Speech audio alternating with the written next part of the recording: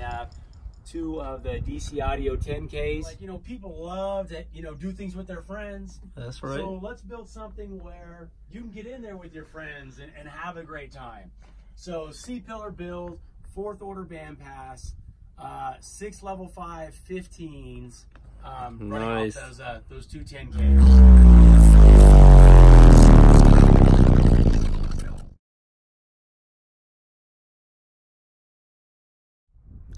What's happening, guys? Coming at you from Reno, Nevada this weekend. We are here at the DC Audio headquarters, and I'm about to give you a tour of it. Out front, we got Rusty's work truck, and we got the Bassburban. They just finished up. I'm going to give you a quick tour of that, and also a demo of it as well. It is a beautiful install. I can't wait to show it to you.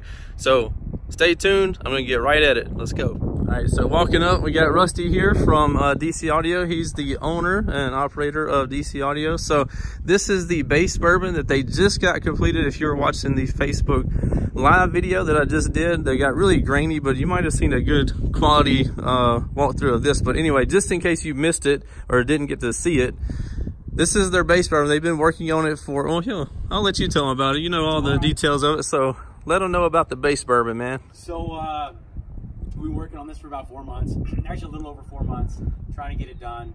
And so in the back, you can see that we have 2 of the DC Audio 10Ks. These are our 12-volt amplifiers, specifically designed to, you know, to run on standard charging systems. We have a 500 amp hour lithium battery put together. That's awesome. Yeah, some custom machine bars, some Bassburban wrap on here, sky high, OFC. Super cool. All the details, man. Yes, just the little details, right? That's what makes it all add up. We had these wrapped by Boss Signs in Reno here to match the outside. Paneled everything off in just, you know, simple panels. Some clean. Vinyl. That's nice though. It's very clean. Tied into the rear air conditioning. We have a DC grill that will be on there relatively soon. It needs to be finished. Said he had a. You said you had like a mesh thing on there. It looked like a shower head back there. Yeah. So that's exactly what it was. You know, I was so honest answer is I was at Home Depot, and I'm like, man, this thing would fit there perfect. And somebody even commented, it looks like a shower drain. I'm like, it is. It is a shower drain. That's gotta go. By the end of today, there will be a DC logo on there that has a mesh background and kind of like a sign, but allow air to flow through. And we tied that in, so the Suburbans have rear AC controls. So we tied it into that, so when you're in the front of the vehicle, if you reach up and turn on the overhead air conditioning for your passengers in the back, it actually just cools down the amplifier section here. While this is closed down, it'll keep this section cool. The intake for it is here, so it truly just pulls in, yeah, all the hot air and blows out air-conditioned air. Perfect. Keep everything running cool, so you can. That's awesome. And you got this thing for $1,200? Yeah. Okay. So yeah, this is my $1,200 Suburban. It's funny. I talked to a couple people, and I was like, I'm looking for another Tahoe. And a guy sent me this Facebook link, and I went to look at it, and I'm like, this isn't even a Tahoe. I should have paid attention, right? He wasn't paying attention. It's Suburban. And the girl's like, just give me $1,200 for it, you know. Done. Whatever. I'm like, I don't know. And Anna was there, and she's like, it's $1,200. Just buy it. So, yeah, I got some pictures of it when we first got it. But anyways, yeah, so this thing was $1,200. Awesome. That's a cool story. It's about like my Tahoe. It's like a $2,000 vehicle, and and now it's got however many thousands of dollars in audio equipment. I wouldn't even want to guess. I seen what you just did to it, and it's yeah. It's dumb. Let's check out the inside. Let's get off of that that sore subject of how much money I spent on Tahoe. All the money. So disregard my bag right here. What was important with this build is we wanted something that we could put a lot of people in, and you know, like a lot of demo cars, one person fits in it. You're in there by yourself. We're like, you know, people love to, you know, do things with their friends. That's right. So let's build something where you can get in there with your friends and have a great time. So C-pillar build, 4th order bandpass, 6 level 5 15s, Nice. Those two. And it gets down too, guys. I just got finished listening to it. He actually picked me up from the airport and was beating my brains out on the way. Yeah, that was fun. So he's got a what kind of head unit is that? So I got a new Kenwood head unit. Stuck the voltage meter in there. Bass knob. Bass knob there. Simple, clean. Simple nice. and clean. You got the Bassburban mats down here. So for my birthday, man, my mom got me these Bassburban cool. floor mats. Awesome, man. So I love it. That was really cool. Very cool. So in order to have a huge system like that, you have to have the proper electrical for it. You do. So what you got going up under the hood right here? All right, so to power all of this, we have 2 MechMan alternators that Matt over there built for us. Beautiful. And they're 320 amp alternators. 99% sure that's what I got. This is the same exact. I use MechMan alternators on my vehicle too, and it's, they do super well. So I'm no doubt that he'll have great luck out of these for sure. Yeah. I love the chrome finish too. Yeah. He was Very telling nice. me I was gonna get the same ones that are on the Astra. Just leave that you know the black ones. Mm-hmm. And he was telling me he had these chrome cases, and I was like, I like chrome. Sure. Yeah. Right. Put them on there. Well, I was gonna get him to do the demo later. I was just gonna do a walk by this, but since we've already went through the entire vehicle, do you want to go ahead and back it over there and show the people what it'll do? Yeah. Or we can do it right here if you want to. Don't matter to me. All right, let's do it. Just wanted to get on in. Let's do it. Just make it happen. I'm gonna sit back here in the back like I was when I got picked up from the airport. This is exactly what happened. I just got into the seat right here and he let me have it. Yeah, man. All right, let me flip this around.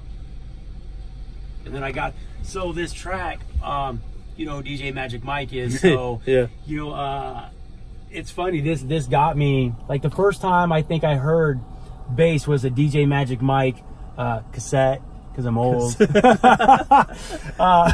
So, and that's what got me hooked, and like I was always the guy to, you know, waiting for something new to come out from this guy, and it's been amazing that, like, you know, through my childhood or growing up or whatever, you know, I bought all these things, and then later on in life, you know, never would have thought at some point I would connect with this guy, and this guy would make me, you know, a DC audio bass track. That's awesome. So it's that's what we're gonna listen to. Let's do and it. I smile every time I do, because it's just like one of those things that you never think will happen to you, but Yeah, heck but yeah. it does.